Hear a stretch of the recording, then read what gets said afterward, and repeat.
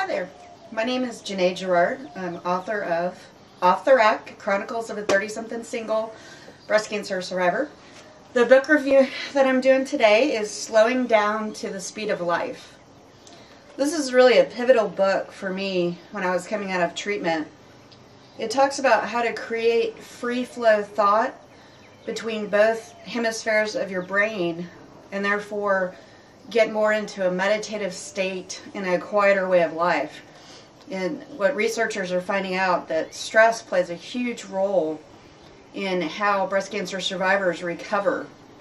And so I highly recommend this. It's Richard Carlson and Joseph Bailey, author of Don't Sweat the Small Stuff.